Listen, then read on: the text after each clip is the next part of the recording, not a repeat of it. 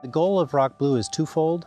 In working with water service providers, we want to engage with as many as possible so that we can help them in their path to become more functional and providing water to their communities and even extending service, water and sanitation to their communities. We've got basically two tracks where we're working directly with water service providers, and then we have another track which are our global initiatives, again focused on getting people access to water and sanitation, SDG 6, and those global initiatives have an impact on the world, and the world that's engaged in water and sanitation and hygiene.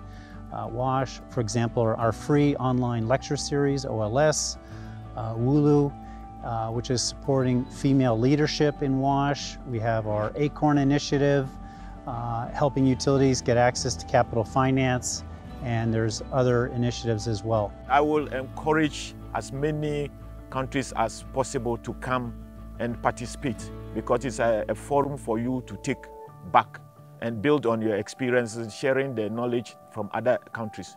Because by they coming, we can also learn from their difficulties, and then the success story will be shared across. One of the reasons why we started up ROCKBlue was the fact that we saw that too much money was spent, and then 5 or 10 years later, there was hardly any recognition of that effort.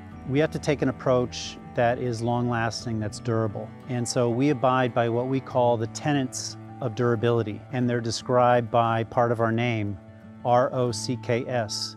The R is for resources. So whatever you've done, do you have the resources? Do you have the finance? Do you have the individuals for this investment that you're working on to be sustainable? The O is for ownership.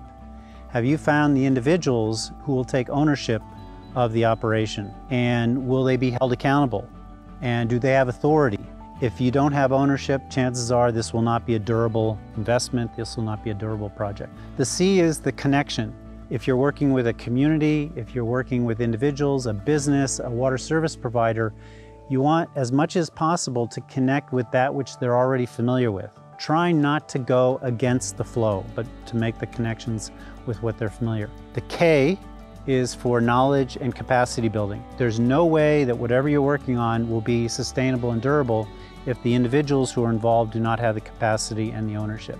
And the last one is the S. S is the secondary backup system. So with everything you've planned out, if it fails, what's your plan B? What else are you going to do? It's something that you can put in place if your original idea is not working out. West Steel ROCKBlue makes use of retired, highly experienced people who have seen it all and who have gone through the process. They've got a wealth of experience. And it is from that wealth of experience that the current managers or leaders have to tap from for them to be able to manage the utilities properly as it were looking into the future.